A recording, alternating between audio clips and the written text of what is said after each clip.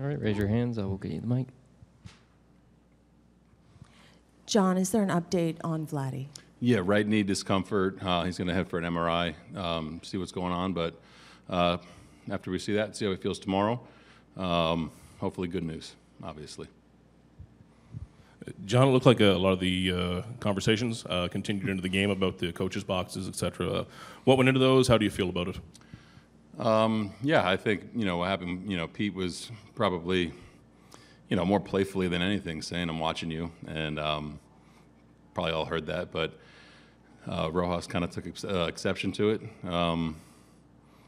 It's two competitive teams. It's, you're not pleased with the way everything is shaken out the last 24 hours, right? And I think it's just people being competitive. And, Rojas responded how he did, and we responded how we did.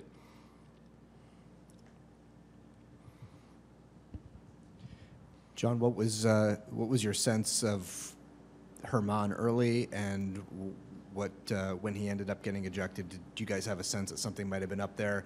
Obviously, there's a bit of history there too with him earlier this season. Yeah, I mean it's unfortunate that happens. I think just for the sport, for the game, and unfortunately, he had good stuff the first time through the order. I think it was 9 up, 9 down. Good curveball, and it's not the first time that's happened, but to each their own. And I thought we had opportunities to capitalize against their bullpen. Witt had a good at bat with the bases loaded, and probably didn't do as much as we should have in the middle innings there. But as far as that, it's I'll let Domingo worry about that the next 10 days.